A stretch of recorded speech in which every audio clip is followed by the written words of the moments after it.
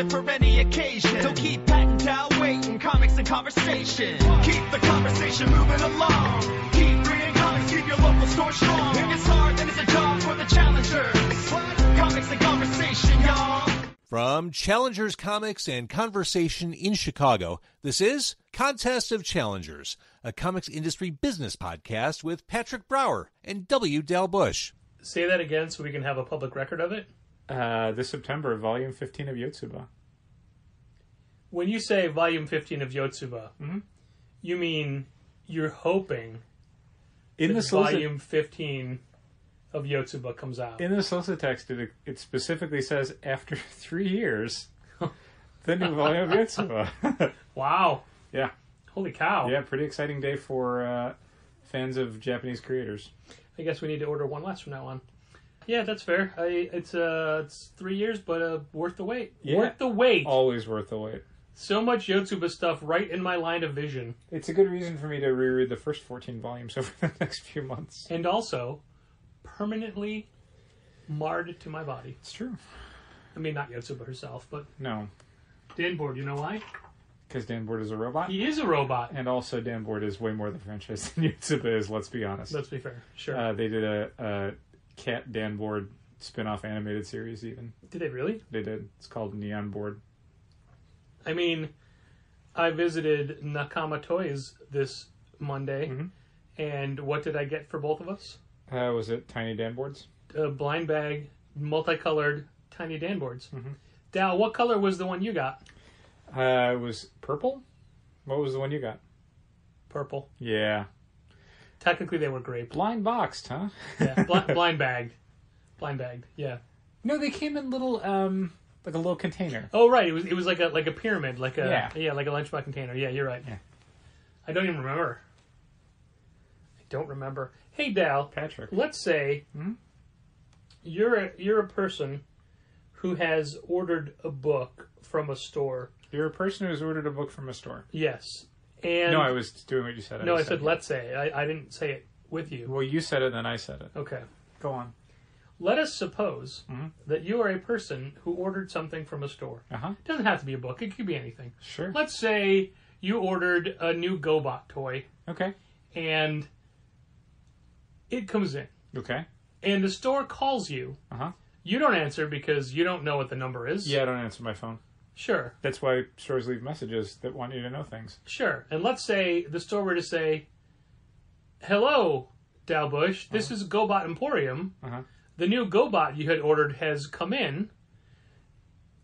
It's available to you right now. It costs 65,000 yen. And we'll hold it for the next fortnight. Okay. What would you then do? Oh, I would definitely call them back and say, hi, you called me? You know what? Close. Close. Who is this? I always love when it starts that way. The accusatory, who is this? That's the comic shop where you ordered a comic. Oh, hey, how's it going? Okay, I'm going to be a random hypothetical person. You're going to be the person who works at GoBot Emporium. GoBot Emporium. Sure. It's always been my dream. Boop, boop, boop, boop, boop. Ring, ring. Ring, ring. Hi, this is Dal at GoBot Emporium. Hi, you just called me to tell me that a GoBot that I'd ordered is in? Okay. So, it's in? I believe it is, yes. Yeah, because I got a message just now that said that my GoBot is in. Yep, I'm looking at it. Okay, I'll come in soon to get it. Great, thanks. Click. Yeah. Why did you have to call back? Important phone call with all this new information. Nope. I mean, at least... Sure, you said the GoBot was in, but how do I know it's really in? They listened to the message, which, super rare, and thank you, GoBot Seriously. lover. The amount of people who have... Like, usually when we're calling on special orders, I'm not calling on one special order, I'm calling on, 7. Yeah. So when I call on 7, and then I finish that, and then 15 minutes later someone calls up and goes, yeah, you just called me? It's like... I called 7 people. Who are you? What is this? Along those lines, someone came in today, and came up to the counter, big smile. I'm like, how's it going? They're like, yeah, I'm here to get those books from the other day. Okay. And I make a motion turning around. I'm like, what was that name again? And they say, I'm like, oh, it's just in the hold box. Okay. I'm sorry, I don't remember every transaction, every hold transaction. Was it somebody you had interacted with? It was someone we had both interacted with. Okay, so it wasn't... But you had put the books on hold. Okay, but you were around for it, so it wasn't like they'd come in on like a Monday and then showed up on a Friday and you're like, who? But yeah, it was still, it's like, and then I got it after a second. But there was a previous interaction I had recently where somebody would have had call to come in and say that very same thing. Sure. Just need a little more information. Yeah, absolutely. But on the plus side, there was a club member who today was the first day I was able to remember who they are and get their books. But they're still masked. Sure. So as soon as they unmask, I will be clueless. Yeah, it's definitely been a weird transition, the amount of people who are coming in without masks, and I'm kind of not used to the lower parts of their faces. Yeah. So I kind of have to just look at the top half and think, who are you? Because the whole face doesn't make any sense to me. So you just hold your hand up? No, visually, my eyes are just, like, I'm locked in. I can't, as if the lower part of their face is something I'm not supposed to look at in public, so I just don't let my eyes drift down. I'm just, everything, like, nose and above. Like women's exposed ankles? Exactly. At a beach. Yes. Yeah. Mm-hmm. No, that definitely is, and it's something we had said like a year ago, which is like, boy, we're all going to get used to these masks, and then when you take them off, I'm not going to recognize anybody again. Well, we were talking about this earlier this week with someone as well, that the act of wearing a mask became so commonplace. Right. But the act of not wearing a mask, for me at least, is immediately more commonplace. Like, for the first week or so, it felt weird. Yeah. But now, there are points where I need a mask and don't have one. Sure. I mean, I always have one in my car, and I usually carry one on me. I forgot one today. Oof. So I couldn't... like, when I got to Dunkin' to grab my order, I paused at the door. I'm like, it says you need to wear a mask. I'm just going in. I didn't have a mask. Yeah, when I was in there the other day, they haven't changed their signs at all, so it definitely says you need to wear a mask to come inside. When I went inside, I would say 2/3 of the people were not wearing masks. Okay. All the staff was, but like 2 people sitting at the table weren't wearing a mask. I want to say somebody in line wasn't wearing a mask. I still had mine on. I've been pretty good about making sure that I always have a mask on me when I leave the house, just in case. Thankfully, like, for non-work days, the masks I have are very easy to kind of ball up and put in a pocket. And then workday ones, I can just put it in my backpack. So if I need it, it's there. It's just disturbing that you choose to wear one of the Bear Country masks, because those things are horrific and really don't stop the spread of any diseases. They do, but they stop me from eating as many picnic baskets, which I appreciate with my figure. Okay. I mean, I don't want to put on that... You could bring the picnic basket home and I don't want to put on that COVID-19 picnic baskets. Sure. Bet there's some good hand sandwiches in those picnic baskets, though. You're probably right. Bear Bronson has a match against, I want to say, like, All Ego Ethan Page or somebody. Oh, don't care. On Dynamite? Yeah. Hey, Dynamite? On Dynamite. Ugh. Saturday Night Dynamite. Ethan Page is on Dynamite? It's a big card, apparently. There's also a segment where somebody, like... Look, Bear Bronson just lost to... Conan's getting interviewed? Oh, God. Because apparently they're setting Conan up as the AAA representative. Well, like, specifically in this news article I was reading, they're setting him up as, like, Santana and Ortiz's Tully Blanchard. Oh, okay. Yeah. That makes sense. I apologize for jumping the gun and assuming it was... I mean, it could be both. I don't really know what else they're going to be doing with him, but yeah, the article was very... he's having a sit-down with... I can't remember who's interviewing him. Alex Marvez. No, it's like JR or Shivani or should be Alex Marvez. Somebody that guy else. Needs more work. Can't even remember. He's too much of a patsy. Also, Jungle Boy against Kenny Omega for the AEW Championship. Yeah, he'll win that. And then he'll go on to face Sami Callihan at Slammiversary and all those things. Was I finished with masks? I was going to say that... I'm sorry to get off on a tangent there with AEW. I mean, you made it about wrestling. I did. I was the one who brought up wrestling first. Yes. Mm-hmm. You were talking about Bear Bronson. I was. You know I'm a much bigger Bear Boulder fan. True.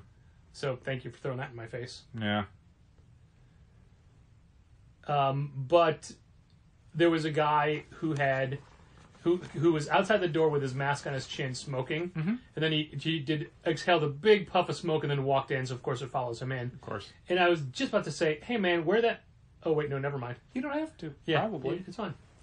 He was a very unpleasant customer to have in the store and did not buy anything, so customer is the wrong word, but... Sure. It was visitor? Yeah, there you go. It was a weird day because of the weather. Yeah, absolutely. This whole week looks pretty gross. Yeah. Yeah. Definitely not. I wonder if you'll even make it to Ryan Brown's party. I want to try to. I can say it because it'll have happened by the time this goes out. It'll already have happened by the time anyone hears it. Yeah, I hope to. Yeah, it's certainly my intention, but with it being rainy all day and me being on foot, I don't know. There is a potential for a way to make your acquiescence easier. What's that? I can't say. Okay. You'll have to tell me after the podcast. Basically, somebody is coming by the store who is coming in town just for the party. Oh, so gifts can be parlayed. No, maybe you could be given a ride if the timing works out. Maybe. I was also They're coming to drop something off for me specifically. I was thinking they could just take our gift for Ryan Brown and take that to the event. I mean, we could do that. It doesn't have his name on it, but we could figure that out. Got markers? That's fair. You know what? I'll ask depending on when anyway, they get there. We'll talk about it later. But I was informed today that their arrival is a surprise. Okay. So, even though the party will have been over... Reginald Vell Johnson. I can't believe he's even in town. Shush. It's a surprise. Oh, no. Well, that already happened by the point anyone hears it. I mean, yeah, the patrons will get it at 8 o'clock, so it'll be happening. Mm-hmm. No, it'll be over. It'll be over like... Oh, my God, I don't know if I should do this segue. Oh, it's a rough one. Oh, no. No, it's a smooth segue, but it's a sensitive topic. Yes. It'll be over like Warren Ellis's comic book career. Oh, that's apparently never over. Oh, yeah. So I didn't know if you wanted to mention this, but I think that I probably would not have, but we can talk about it now. Yeah, I think that it's just because of the way things have come back into the forefront. Sure. Oh, a quick side note. A good customer, a good club member was in today and said, I just got back into listening to your podcast, and I was too busy to even say the usual, I'm sorry. But there was a book that you guys were talking about. I can't remember what it is, but I'm really interested in it. And then he looked through his phone. Mother of Madness. And then he said the title of the book. And I said, we were definitely not talking about that. He's like, oh, it might have been another podcast. So have you heard anything about it? Spawn Universe? No, I don't want to say the title. Of course, that's fair. I do, although it's just making me laugh. Sure. So what Dal's referencing is somebody was buying Spawn Universe. For the record, a lot of people were buying Spawn Universe this past Wednesday. Still today. We still have a bunch left, though. Well, we ordered a ton. Yeah. And there's a minute, so basically Patrick ordered the A cover on initial order, and I think maybe another cover, but probably not. It might have just been the A cover. And then we had some people between initial order and final order cutoff who'd ordered a few of the variants. And when I did final order cutoff, I'm seeing man, we got people who want 2 copies of this cover, 3 copies of that cover. Maybe we should be doing the variants. And it's a $6 one-shot, so it's I don't know, but Spawn's kind of going crazy lately across all different kinds of platforms and medias. Yeah. So it's I'm going to do a bunch of these covers. And it's got 6 covers. But I did a bunch. And then it comes in, and I'm like, oh my God, I ordered way too many. We're going to be stuck with this thing forever. And then all day Wednesday, people are buying as many copies as we would let them, basically. Yeah, we would have been sold out early if we hadn't enforced our limits. Yeah, it was pretty weird. It worked out in our favor for sure, but it was still this real anxiety of oh my God, I'm going to be staring at 50 copies of a $6 book for the rest of my life. So this excited Spawn fan comes up to the counter with his book and says, "Have you had a chance to read this?" We're like, "No." He's like, "Yeah, I'm just curious if it's any good or if it's..." And I said, "Spawn?" And you laughed. And I did laugh. Because it's mean. Because it's funny. And then this guy... And he goes, hey, I've been reading Spawn, since the beginning. And I go, oh, then, so you know. I couldn't help it. You didn't give him an out. I couldn't help it. You didn't do it like oh, sure, yeah. I mean, if you're a Spawn fan, you were just like, no, it's still Spawn. I usually go out of my way to not... Trash a book somebody's buying? Trash a book somebody's buying. For $6 that they're actually excited about? And to be fair, I didn't read it. You're not going to read it. Neither of us is going to read it. Are you serious? But you'd have to pay me the $6. When you hold up a silver platter like that... And because the key thing that Patrick is kind of maybe missing for my take on the punchline is that the guy left this ellipsis. Yeah. After good, you didn't jump in. He was just like, if it's good and there's this pause, and you volunteered Spawn. And that's what really made the joke land, was the timing on it was really good. I mean, good enough that I'm still proudly talking about it. Oh, sure. We were talking about it later that day, and then a day or two later. But I did take the wind out of the sails of this club member with this new Image book he was asking about. Oh, yeah? And I said, I will happily put you down for the first issue. You want to check it out? And he said, I'll look at it when it's on the stands. You guys are ordering it? And I go, couple. Yeah. Have you heard anything about it? Like, oh, no, I've seen it. Oh, you've read it? Oh, I'm not going to read it. Oh, wow, yeah, I don't even know which one this could be. And I could tell, I'm like, oh, rein it in. Uh-huh. Let's put it this way. It is a book that you would not read the preview of. Sure. And you read the preview of Mother of Madness. I did. Well, I mean, like I've mentioned before, I like those creators, and I was interested in seeing what they would come up with. And I did not like the result. So there was Do you know they're doing a 1 in 500 signed Amelia Clark variant? Yes. I don't know if we should go for that or not. I don't know if there's an audience. Are there Amelia Clark fans who are going to want to buy? Is it returnable? Probably. There was an interview with somebody from Forbidden Planet and Amelia Clark. Uh-huh. And I always love celebrity Zoom interviews. Sure. Because they get to pick the backdrop to their house. Sure. So she's in front of a bookshelf on an angle, and the books, it's just a regular bookshelf, but the books are the thing that you hate with so many books that some will go on the top. Oh, yeah. It's all perpendicular angles and stuff. And she's just a little bit too low in the frame, so there's a lot of empty space. That's for people who don't read their books. They're just decorations. But that's, there was, Seth Meyers had a bit with Rudy Giuliani's kid who was doing, he filmed a video of himself angrily being outraged about his father losing his license. Uh-huh. But in the frame of the horizontal frame of the video, his head was in the lower third of the middle. Okay. And it was just dead space around him. Oh, yeah. And Amelia Clark was just a little bit, just a hair too low. Well, she's tiny. She's a tiny lady. But she set up her own camera, she could change it. I think she got the tallest chair she could possibly buy, and she was still too low in the frame. The point is, the guy from Forbidden Planet, an older interviewer, who had read the book and was quoting the book back to her, was raving about it and said it was, quote, fucking amazing. Sure. It's going to find fans. I don't doubt that. It's so different from your review. Yeah, which is fine. I mean, there's a way to do an interview where you're like, I read the book, I enjoyed this part or whatever, but you would have thought that dude was reviewing Saga. Sure. Or, to make it more topical to this podcast, Yotsuba. Or Six Sidekicks to Trigger Keep. Sure, yeah, of course. Which fourth issue was so good. Yeah, so, I mean, there's kind of two things to Mother Madness, if I can keep burying this book on the week of FOC. It basically, so there's a formal layer where it's how they're telling their story, and then there's kind of the thematic layer, which is, what the story is about. I found the thematic layer to be incredibly difficult to discern. I couldn't figure out what story they were trying to tell or why they were trying to tell it.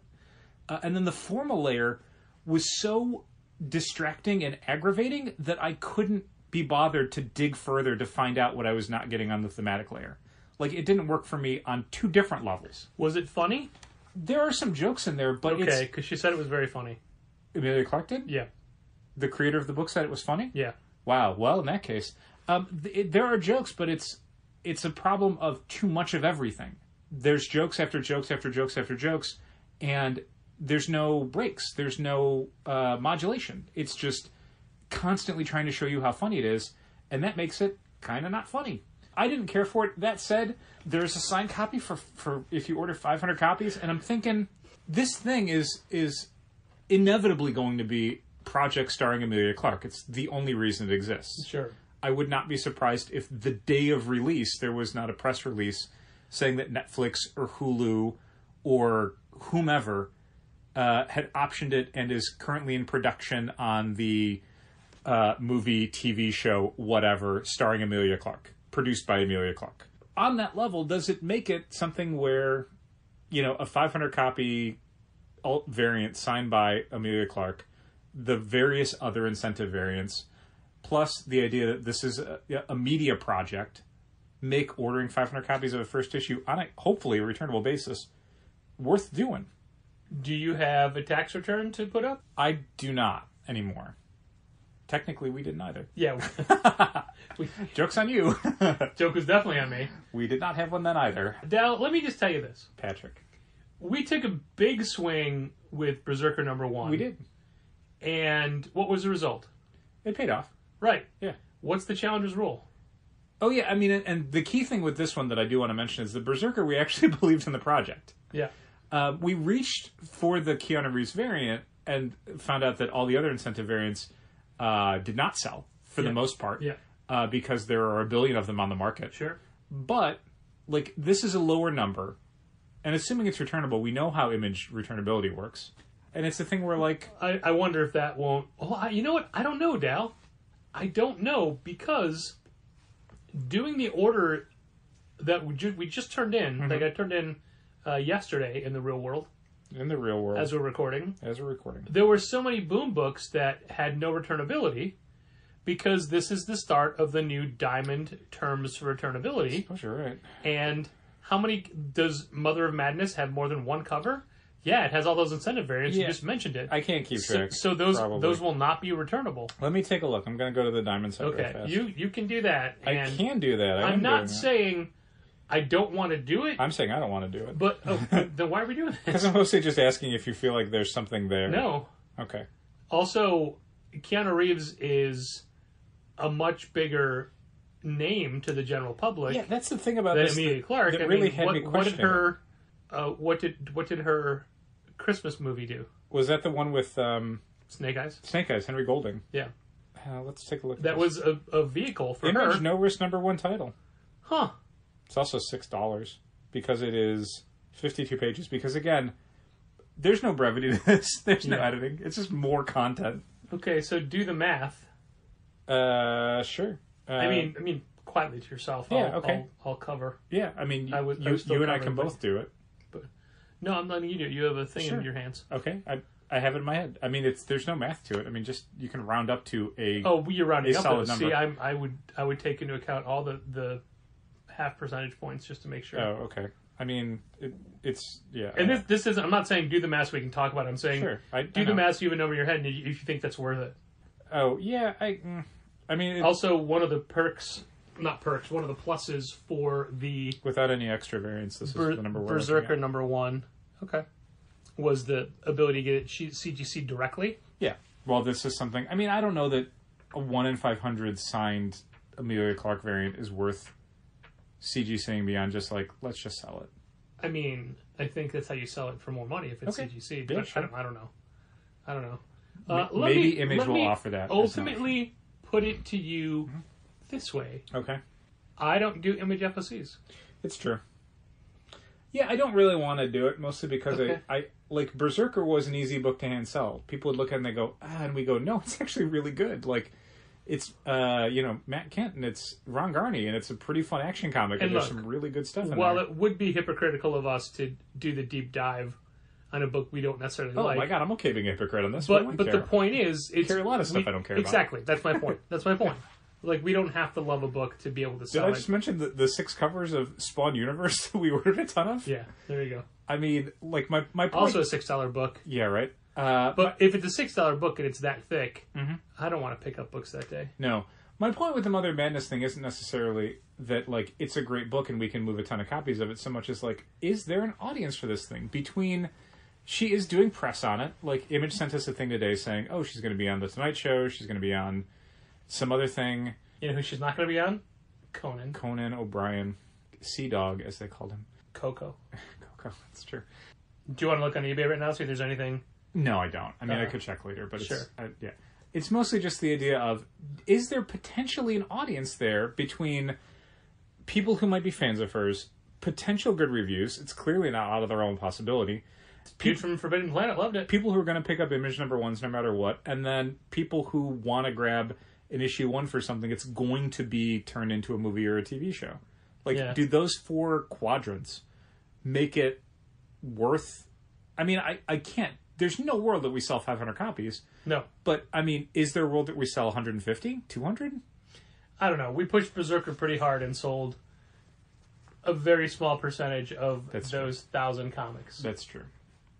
But this would only be 500. It'd be significantly less. Sure. However, it's triple the size of Berserker, so it's going to take up more room. Yeah. I'm saying, how many more boxes do you want to live on top of the red bookshelves? 0. There you go. I'm not saying no. I'm saying think about it. I mean, the problem is I'd have to think about it for the next day. 27 hours, maybe. Yeah. And then, but I mean, how many variant covers? How many? They're doing a few more variants. Like, there's a couple open order variants and a bunch of incentive variants. Yeah. Not to the level of Berserker, for sure, but certainly to, like, a higher level than your average Image book that isn't published by Todd McFarlane. Let's do it, but let's only get the C cover. I really hate the A cover. Especially hate the A cover. Oh, my God. That is the A cover with the balaclava and the button and a hand. It looks so to me bad. like the cross between you know those little stress balls, like the stress poop you squeeze. Sure. And where the eyes bug out. Yeah, and a blow up doll. Sure. Speaking of blow up dolls. No, Vinyl. Vinyl is excellent. Yeah, okay. Did you read it? I didn't. Okay. I remember reading Plastic when it came out and enjoying it. It is in this. It's the same creators as Plastic. In the same universe. It's the same universe, but I mean, I keep saying that to people, but they're not connected. That was a thing that John Allison, when he was doing By Night, people were like, "Is this in the Giant Days universe or the whatever his name for the Bad Machinery universe?" And he's like, "Yeah, but these characters are in the U.S. as opposed to Giant Days characters are in the U.K. That's like saying, like, we all live in the Charlize Theron universe. We do, but you're not going to run into her." Yeah. Yep. Oh, guess who came in today? Oh, no. No. Was she promoting F9? Yes. Okay. Is she in that one? I heard she has a cameo appearance in it. There's been a lot of writing and promotion for the new Fast and the Furious. So Vinyl is about a serial killer who's a very nice man who needs to form... Very nice, very evil. Very nice, very evil. Who basically needs to form the Justice League of serial killers to save the FBI agent that has been chasing him his whole career, who gets in trouble because he, the serial killer, mistakenly thinks they're best friends. That's cute. Right? That's a good story. And everybody wanted that teddy bear cover. They really did. Yeah. It's definitely more striking. It is. I like, it's a great cover, the A and the B cover. It's the same cover, but when this dude kills, he wears a teddy bear mask. Sure. So they just put the mask on him for the B cover, and we should have just ordered the B cover. Yeah, sometimes we do that. Yeah. It's not like John Romita Jr. drew the A cover, though. Yeah, exactly. Yeah, that's the thing I did for Superman Blue. And... Club only for the John Romita Jr. cover. Sure. Mostly because when you see John Romita Jr. covers from DC, you mostly just spend a lot of time like pointing them out and going, "What is going on this cover? Yeah. I don't know what's happening." So at least you saved yourself that when people would bring it up to the counter. So Vinyl... Spoiler, no one brought it up to the counter. Vinyl is excellent. I highly recommend it. Yeah. Wrestling Anonymous, please hold. Hey, this is AEW wrestler Colt Cabana, and I have a new weekly podcast called Wrestling Anonymous, featuring you, the wrestling fan, telling me your stories. Are they funny? We go in the liquor store, in walks Jerry Flynn and Horace Hogan. Are they sad? 2 weeks before he passed away, he wanted to put our tag team back together. Are they bizarre? Haku stretched out my little child, as weird as that sounds. Most importantly, let's make them real. I lost my mum when I was 14. Wrestling has always been my comfort zone. Subscribe to Wrestling Anonymous wherever you listen to your podcasts, and let me become a part of your weekly podcast routine once again. Thanks. And now we're going to work our way back to Warren Ellis. Oh, no. Because, it came out, and I'll do this one if you don't want to. It came out this week via Ben Templesmith that his collaboration with Warren Ellis, Fell, which was a detective series-ish, that hasn't been published in, 12 years? How long? A very long time. A while.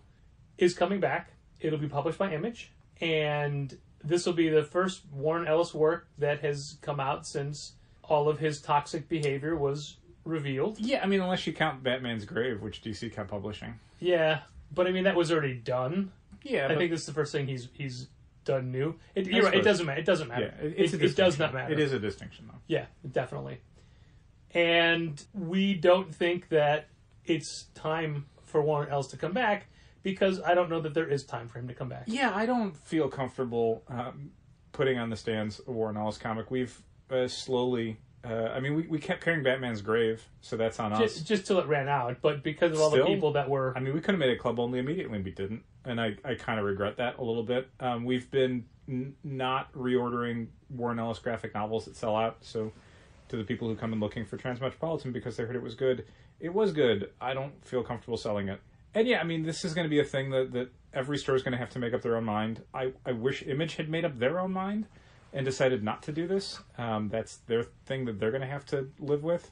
Yeah, Warren Ellis hurt a whole lot of people, and I don't feel like he's done nearly enough to redeem himself. So no, I do not feel comfortable carrying this book. Until the statement he released yesterday, he hadn't even apologized a year later. Nope. And look, I mean, it's like if...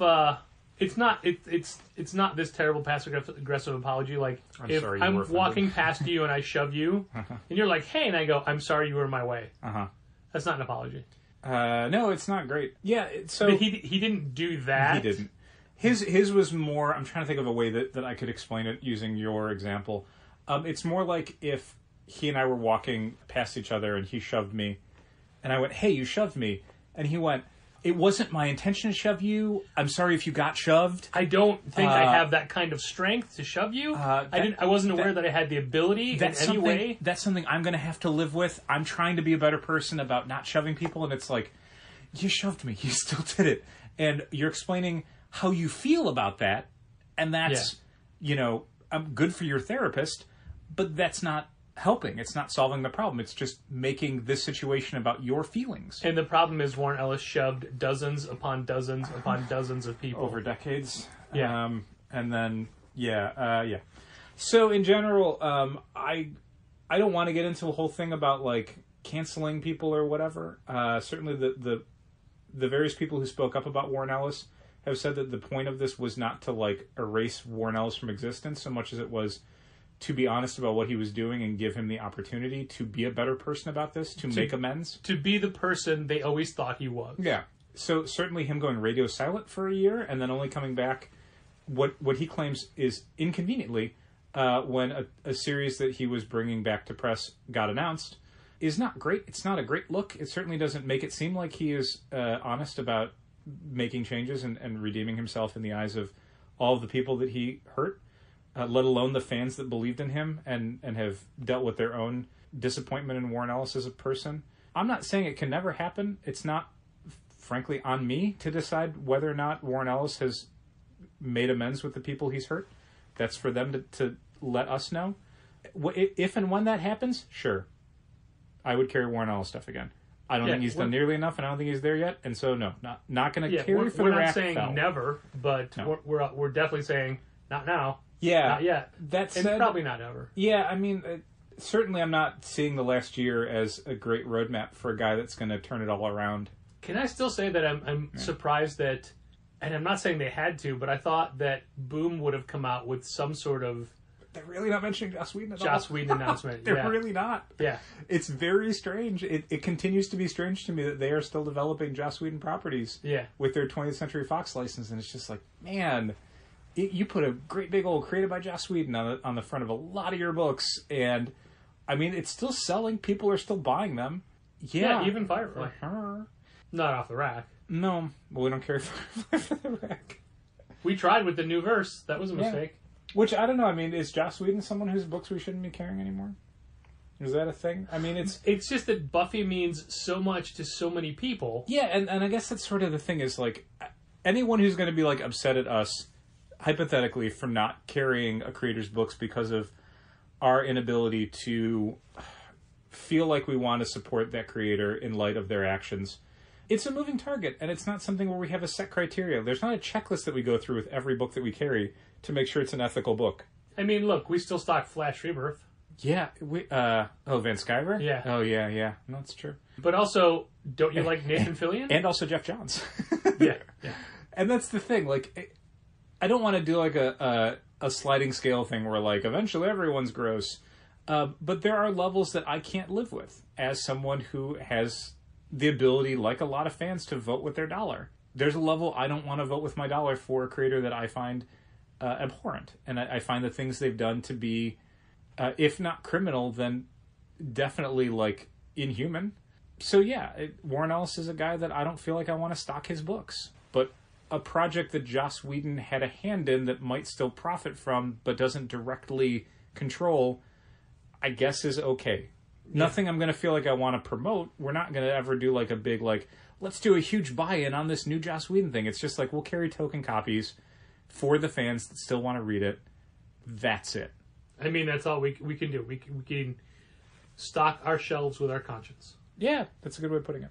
Just after we finished recording this week's episode, Image Comics released a statement about Fel, and basically they're putting it on hold. They're not going to publish it until Warren Ellis has made amends to the people that he has harmed. We didn't want to just put out our podcast as recorded, especially since Dal didn't really want to talk about the Warren Ellis thing anyway. But we figured the least we could do is point out that it is now on hold and not going ahead as planned. Maybe one day, I don't know, but I applaud Image for this stance and for releasing this public statement. Hey, Patrick, should we start hoarding Hawkguy trades?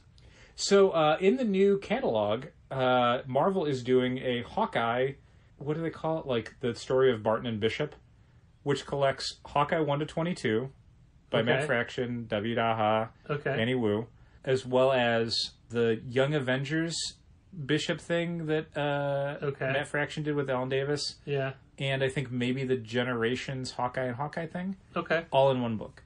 Okay. The weird thing is they're giving it two covers. One, a standard David Aja, the Clint Barton shooting an arrow. My Life as a Weapon. Yeah.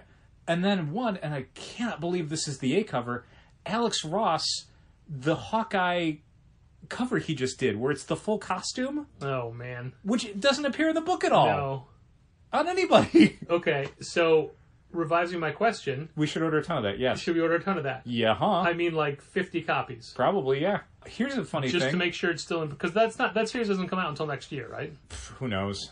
I can't remember when it was scheduled for. I think they finished filming it, but Disney won't even give a date for it, probably until like a month or two out. Okay.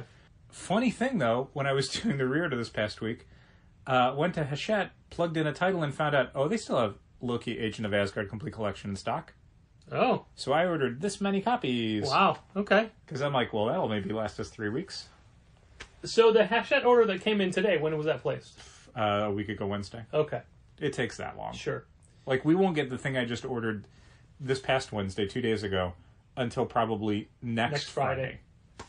You want to hear a miracle? Although, I just paid for it now, so maybe not. The thing with that last Hachette order, they were closed for Juneteenth, so I didn't get to pay for it until Monday, which means it didn't show up until Friday. But this one I paid for on Friday, so maybe it'll show up like Tuesday or Wednesday? Maybe. Anyway, sorry. The box came up in typical Hachette fashion with one corner, like the diagonal corners, split wide open. You could just reach your hand in and grab stuff. Terrible boxes that can't handle the weight. No packing material except for like one piece of paper. Yeah. Probably. Everything was fine. That's great. I mean, there was Happy to hear it. there were 2 judgment calls. I'm like, these are good enough. Yeah, because doing returns with Hachette is such a hassle. Yeah. That unless it's like, I cannot sell this, we just do what we can. Yeah, it's ridiculous how Yeah. badly they show up. But yeah, it was. Are we going to put Ingram in as a distributor? No, so the thing with Ingram, and why I'm not putting them in as a distributor, is because the other people are in as distributors, because frequently I will have to order books before the last order came in. So I need some way to track in the system what I've already ordered for them. Oh, but it doesn't matter because Ingram will never be an initial order. Ingram will never be an initial order, will never back order stuff, and they come in like 2 days. Yeah. So it's, if anybody else had the same criteria, I wouldn't need to put them in the system. But because it can take over 7 days and we back order stuff, I gotta have them in the system. Gotcha. That's why Ingram wasn't in there. Okay. Just double checking. Yeah, I figured. I think I mentioned that before, but I don't think I went into that much detail. Okay. And I don't remember things. Yeah, it was probably like on a Tuesday where it got mentioned, or a Wednesday when I was doing the order. I'm like, hey, I'm doing an Ingram one, and you're like, is it going to be in there? And I went, no, and then we were both working. And I'm like, why? And you would not tell me. And I'm like, it's none of your business. You outright refused. And I'm Let like, me run my store. It's my store too. I mean, clearly it's just my podcast. That's true. As was mentioned on the little video that the Phonation people came in to do for the Kickstarter, which ends at this, when we're recording, 1 hour and 10 minutes, and I don't think it's going to make it. By this point, people are far too late to fund it or get their copies. There you go. But I was pretty happy with they JVO had texted and said, hey, can you do a quick video today? I'm like, sure. And then when Zach came in to film it, I said, what do you want me to say? And he said, whatever. I'm like, all right. Done in one take. Yep, cut a promo. Cut a promo, moved on. And Zach was like, oh, so were you practicing that as soon as JVO messaged you? I'm like, no, I was working. Yeah, it's a little insulting when people do that. Yeah. Like when people think you're doing material or something, it's like, no, I just came up with this. I'm just this good. On the spot. And listening to it, I think it's a little too fast. I do think I talk a little too fast, but... It sounded good to me. I wasn't watching it, but obviously I could overhear it. Sure. It sounded clean and clear to me. Thanks. And it was almost a heel promo. Almost, but just authentic enough. Yeah, I was... You cut a tweener promo. I was real pleased with it.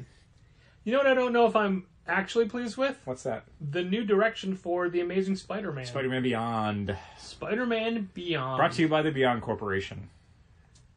It is, as we were talking about last week, and we were hypothetically saying, who's going to replace Nick Spencer? And I think I specifically said they're definitely going to be a new number 1. It's definitely going to be a big name creator. And then they did the exact opposite. It is number 75. Uh-huh. It is a team of 5 writers. Uh-huh. None of them are huge. Yeah, I think several of them are good, but none of them are like A-listers. It's right. I see. I thought of that, but then I'm like, I'm going to hold back from saying they're not A-listers. They're not. I mean, they're just not. Like, they're people who are good. Kelly Thompson's in there, and Kelly Thompson's someone who's part of their... I can't remember like what they were calling their... Are they still architects, or were they something else? Stormbreakers? I don't know. No, Stormbreakers are the artists. I know. Yeah, but Kelly Thompson was somebody where they were like, she's going to be huge. And she's been on projects, still on Captain Marvel, did a Deadpool run that lasted 9 issues. No, 10 issues.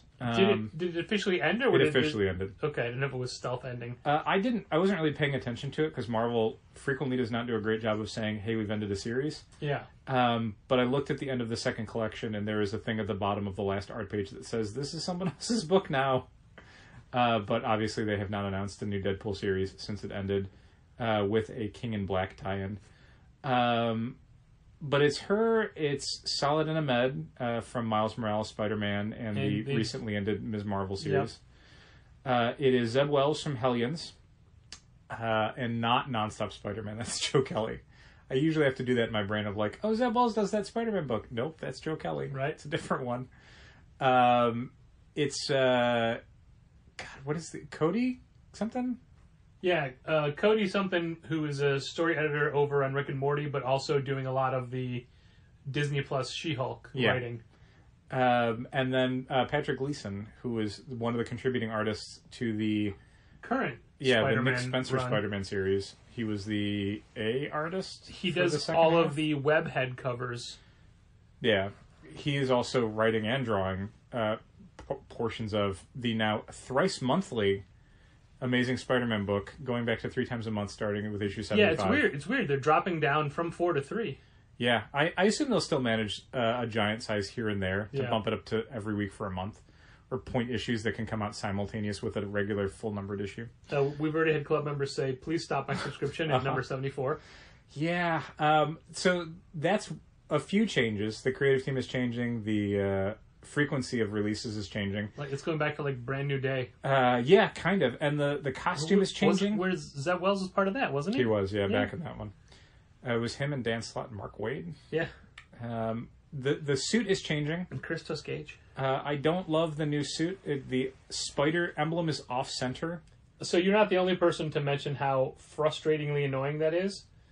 But it's basically the most recent Superior Spider-Man suit with the spider emblem to the left. Yeah, so it's got the thing where like the spider emblem, like the legs on the spider branch out to the sides and start filling in the black on the costume. Yeah, the legs are the negative space. Yeah, so it has that connective tissue instead of just being like a centerpiece and then webs and stuff around it in the red and blue. It's going a little bit of a darker design, a little bit... sort of the Superior Spider-Man suit, but also, weirdly, the Ben Reilly suit, which is less weird when you consider that Ben Reilly is also Spider-Man in the Amazing Spider-Man book. Yep. Starting with issue 75, and that was the other huge reveal. So yeah, they're changing a ton. Marvel has not announced why Ben Reilly is Spider-Man.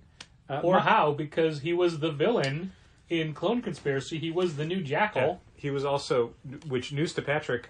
the Scarlet Spider that's currently appearing in Iron Man. Look, the Scarlet Spider had a book recently, Very recently. and it was Kane. Was that the San Francisco one? Was he in San Francisco in that one? West Coast somewhere? Well, Superior Spider-Man was also with San Francisco. Was it? Okay, maybe that's what I'm thinking. But Scarlet Spider was out west. Yeah. So that was Kane in the Scarlet Spider role. Now that there's a Scarlet Spider who's been in Iron Man, I just assumed it was Kane. Yeah, he was in his mask the whole time, it's easy to assume that. Yeah. But no, according to Marvel, the Scarlet Spider that has been appearing in Iron Man is actually Ben Reilly, who is now going to be Spider-Man. Again, they haven't really said why. My theory is that we're going to see Mary Jane and Peter get together at the end of issue 74 and take a hiatus. That's what's led to Ben Reilly taking over Spider-Man before, is Peter going, I got to work on my relationship. I can't be here right now. Yeah, but in the Beat article, they talked about how what makes Spider-Man Spider-Man is you keep piling on and piling on and piling on and to see how much he can take. Sure. Well, what if you're piling on and he can't take it as well as somebody else who has the same background and the same power set as he does? Sure. So I don't think it's going to be him like, yeah, I'm going to go away. It's him like, I can't do this anymore. Crying because Howard the Duck is dead. There's also a theory that Peter dies in 74. And that's why Ben Reilly has to take over? Okay. I mean, it's a death in a Spider-Man comic. It just means he'd be back in like 8 months, which is, for the record, when I think this whole experiment's going to wrap up. I feel like the Ben Reilly and the Thrice Monthly and this 5-member creative team is leading us up to issue 100. They'll do a big blow-off. And then next summer there will be a big new number 1 with a new solid writer. Could be one of the people who's working on it now. I also think that maybe they're using this as a bit of a tryout to see whose stories connect the most with the audience, who comes up with the most marketable concepts, who's somebody that you can hand the franchise to, because for Spider-Man, you have to think of it as a franchise. It has to be able to have spin-off books and create new costumes they can merchandise. Sure. And do all that stuff. You can't just be like, I've got an idea for Spider-Man. You have to have 50 ideas for 5 different Spider-Mans. I mean, they've never made a Superior Spider-Man Marvel Legend, but I'm sure I would buy it if they did. Haven't they not? Not that costume. I don't think so. I'm sure they'll get around to it. And I'm sure they'll do, do you think they'll do they may, a Marvel Legends for the Dustin Weaver costume? Oh, eventually, yeah. I think all that stuff will just eventually crop up in something. It could be something where they land on it for like a GameStop exclusive or Walmart. Somebody who is fine getting something that is not necessarily a huge thing. The real question is, do I buy the Sylvie action figure? I did not like the face sculpt on that. No. I did not think it looked like the actor at all. However, nobody liked the Scarlet Witch Marvel Legends figure when it was shown off. Mm-hmm. But when it came out, looks great. Looks just like Elizabeth Olsen. Yeah, blew off the shelf. But so many people had said, oh no, the Marvel Select is way better. You did. No, I was. Did you not? I was the only one who was the opposite. Really? Okay. Yeah. Okay. Yeah. Was it Gina who wanted the Marvel Select one? I Yes. thought that was maybe the discussion I'm half remembering. That is what you're half remembering. But she also really liked the Marvel Legends sculpt when it came out.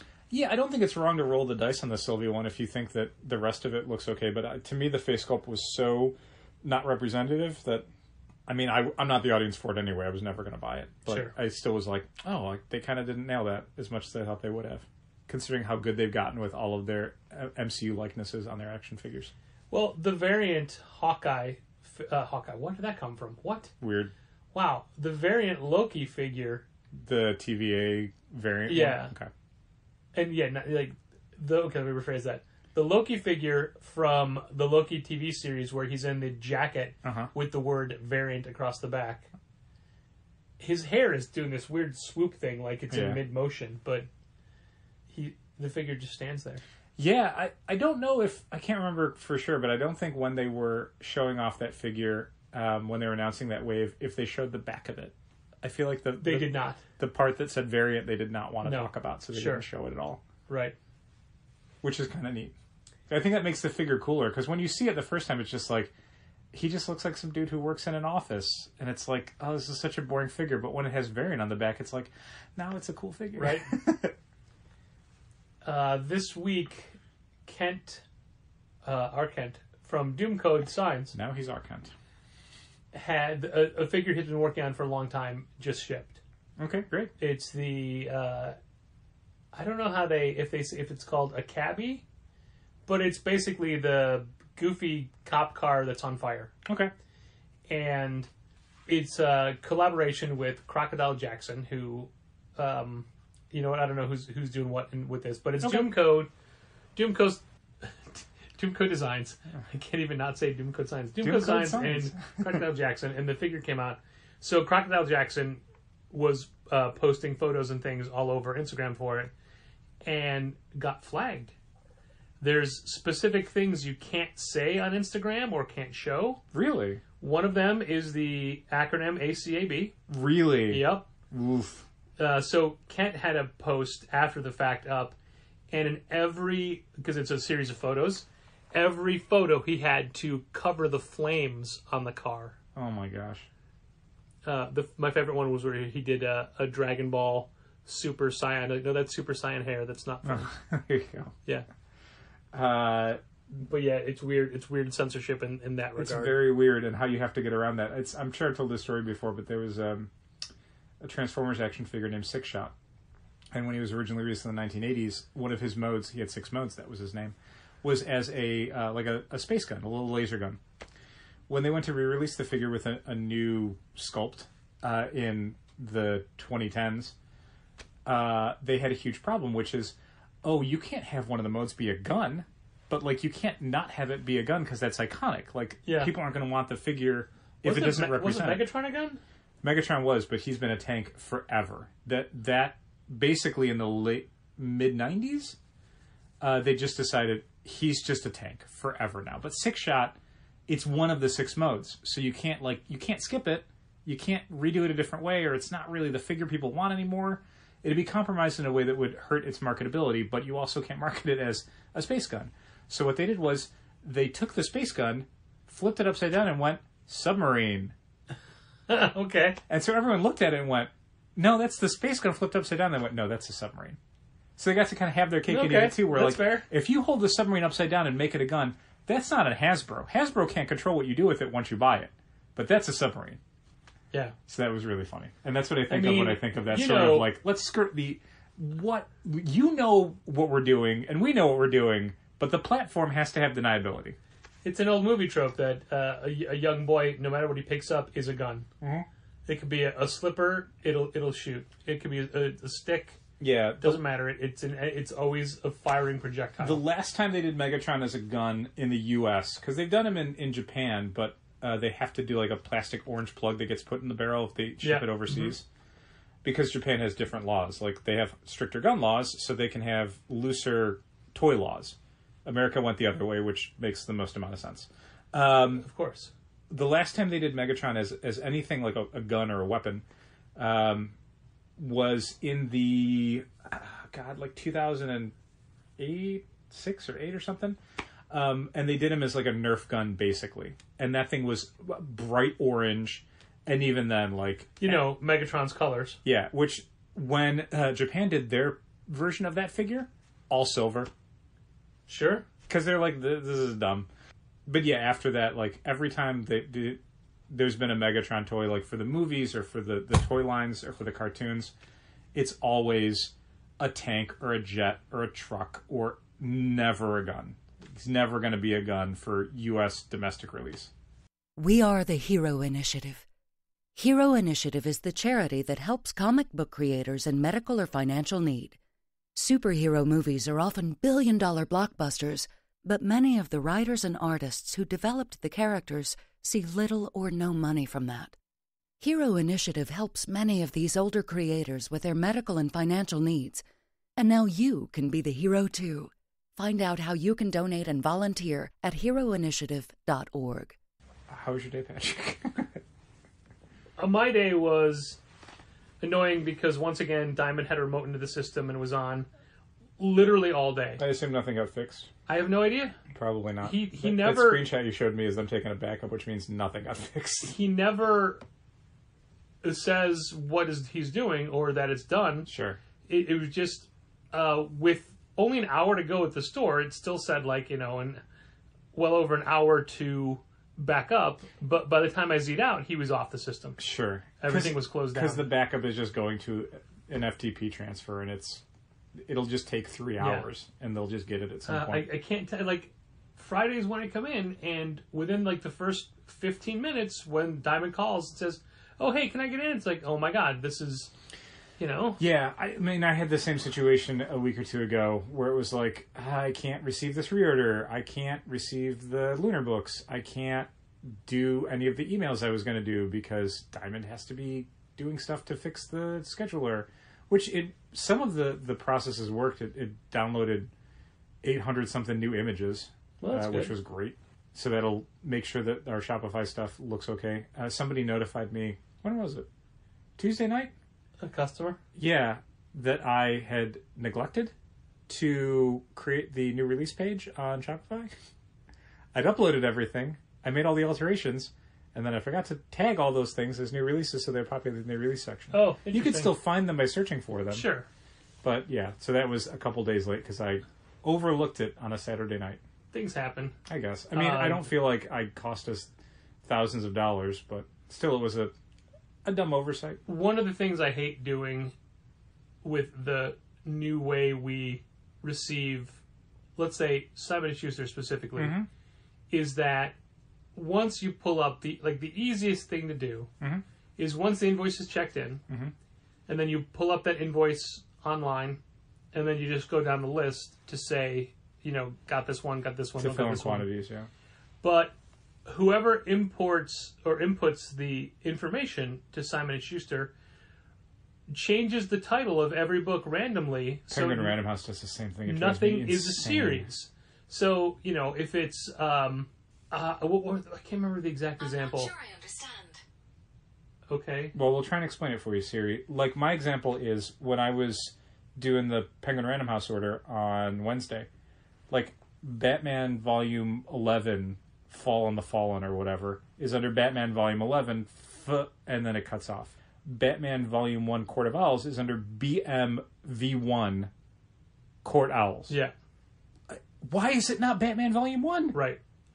And they do that all the time, and it's different spacing, different breakdowns. Sometimes they spell out a word, sometimes they don't. Yeah, there's no formal rules for how they do their titles. But in our system, they all have the exact same title. We just change the volume number, et cetera, et cetera. Because we might want to find stuff at some point. So you have to be really strict when you're checking things in. Yep. I don't even use the invoice when I do that, I'll be honest with you. Yeah, well, we had 3 different orders come in at the same time. I just make a stack and I take it to the register and I go, okay, this one, this one, this one. Okay. Because they're trying to decode the invoice. Yeah, it's a giant pain in the ass. Giant pain in the ass. So this started as you pointing out a mistake you made, so I thought I would reciprocate. Please. As we were going through them, Gene was going through the special order book looking to see if there were any special orders. And it's the case where it's like, oh, great, we got a Death Note book in. Oh, no, we got the one that we don't need. Right. Or for a special order, anyway. Mm-hmm. But Gina had remembered that there was somebody who had a Scott Pilgrim special order, but they didn't. It was crossed out. But she remembered seeing it in the book. Yeah. And I said, why does that matter? She's like, well, because we got Scott Pilgrim. I'm like, no, we didn't. She's like, yeah, we did. I'm like, no. I'm like, there wasn't one on the invoice. And she points to it. I'm like, what is... I don't understand what's going on. So I had to go through the book, and it was SP space compendium. Yeah. That's how it was. That makes sense. Yeah. Nope. Also, it was volume 3 we got, but all I said was SP compendium. Weird. And ultimately, I had missed that one title when checking things in, because I'm like, I don't what are you talking about Scott Pilgrim for? We didn't get one. No, we did. We did. It's the new format. It's the, it's the soft cover. It's the like all we 2-in-1s. can get now. Yeah. Which is fine. I mean, it's Nathan Fairbairn's colors. It's fine. Sure. It's just that's not at all how I would have denoted it. No. On written it down in any way, shape, or form. SP compendium? No. Yeah, exactly. No. Before we go away forever, we'll have plenty more podcasts. Just not tonight. I did want to point out that there was a social media post today that I had made. We have a new employee. We have I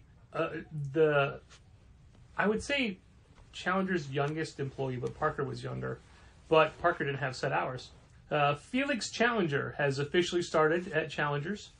He was in all day Thursday. It was his second day. He is younger, but he's been shopping with us for a very long time. His whole family has. Mm-hmm. And he's very knowledgeable about the books that he reads, which is a lot of books, mainly DC books. He's probably our biggest DC fan that we have on staff. Yeah, I would argue. Yeah. The post that I put up was basically like, we're always trying to think of the future of comics retail.